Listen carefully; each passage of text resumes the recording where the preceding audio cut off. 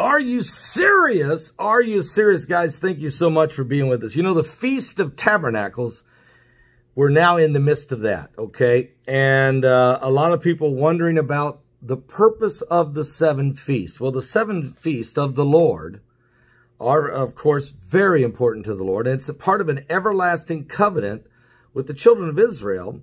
And, of course, even as a Christian, even if you're not Jewish like me, if you're a Gentile, we have, as wild olive branches, according to Apostle Paul, we've been grafted into the natural branch.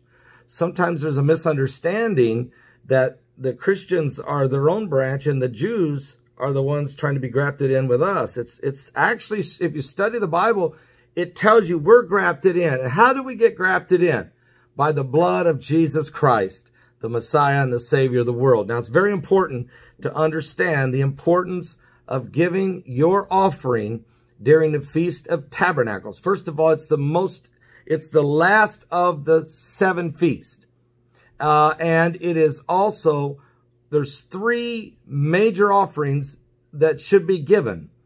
And it's in the scriptures, and it tells us this. Let's go to Deuteronomy.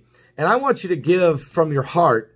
The Bible does tell us not to come empty-handed. Don't let this feast period get by without giving your Feast of Tabernacle offering, is what the Lord is saying. And I want you to enjoy the blessing that comes with your giving. Here's what it says in Deuteronomy 16.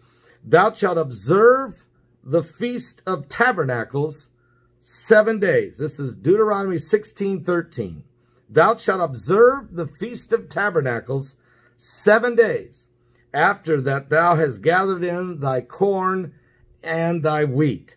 Now, and thou shalt rejoice in thy feast, thou and thy son, and thy daughter, and thy manservants, and thy maidservant, and the Levite, your priest, the stranger, the fatherless, and the widow that are within thy gates. 7 days shalt thou keep a solemn feast unto the Lord thy God, in the place which the Lord shall choose, because the Lord thy God shall bless thee in all thy increase, and in all the works of thy hands. Therefore, listen to that. The Lord's going to bless you in your increase. In other words, he will bless the increase. You might be working as hard as you can and have actually accomplished some increase on your own. But he will bless the increase. Oh, somebody help me preach right here. And this is what I'm saying. For too long, the church has lost out on God's blessings because of the Bible says, because of a lack of knowledge, my people are destroyed, or they don't receive. I want you to be blessed this year. I want you to be blessed this year. And here's what it says. Thou shalt surely rejoice, okay? In verse 16. This is Deuteronomy 16:16. 3 times a year shall all the males appear before the Lord thy God, in the place which he shall choose, in the feast of the unleavened bread, that's 1, in the feast of weeks, or Pentecost, that's 2, and in the feast of tabernacles, that's 3. And look at this. They shall not appear before the Lord empty.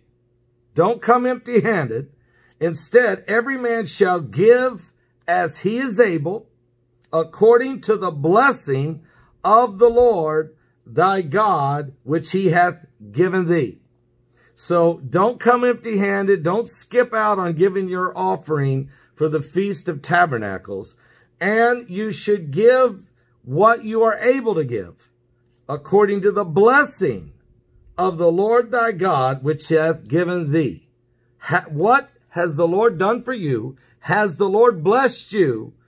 If you believe in his blessing, give accordingly. And that's why you're to bring your best gift. Now, if you want to go to our website and give, I want you to do that. You can, as you give, you can even put in there tabernacle offering and even a prayer request. Because Sunday night, this coming Sunday night, we are going to bless the Feast of Tabernacle offerings that have been coming in the last few days and will probably still be coming in during this Feast of Tabernacles. So we're going to have a special corporate blessing and anointing upon the Feast of Tabernacle offerings. And of course, ladies, because it says males and you're a lady, you say, well, what am I supposed to do? Obviously, it's for all of us. And this is just how the Lord would speak in, ancient Hebrew, meaning the household. Okay, so in other words, the head of the household. In a lot of cases, it's maybe a single mother or an elder lady. But he's talking about every one of us, all of us, to be faithful in this Feast of Tabernacles. There is a blessing on this. God said, I'm going to bless your increase. So you know you're going to be increased. And he's going to bless that. It's like a double blessing. And so this is the last feast offering of the year, a very important one. Obey God. Now, some of you may want to write on your little prayer request, you have a son or a daughter or somebody who needs to be saved. You're believing God for it. Maybe somebody needs a miracle healing. Maybe you need to be touched. Maybe it's your business needs to prosper. It's been a difficult year for some small businesses out there. And you're looking for God's anointing. And believe me, the Bible says that it's the Lord that gives you power to receive wealth. Another scripture says, the Lord would that you prosper and be in health, even as your soul prospers. So God is really wanting to bless you going in and going out. He wants to make you the head and not the tail, above and not beneath. Blessed going in, blessed going out, blessed in the city, blessed in the field, blessed in the fruit of your body. He wants you to be blessed in your storehouse and in your basket. God wants to bless everything you're doing. Matter of fact, David said, blessed is a man that walketh not in the counsel of the ungodly, nor sitteth in the seat of the scornful, nor standeth in the way, okay? But his delight is in the law of the Lord.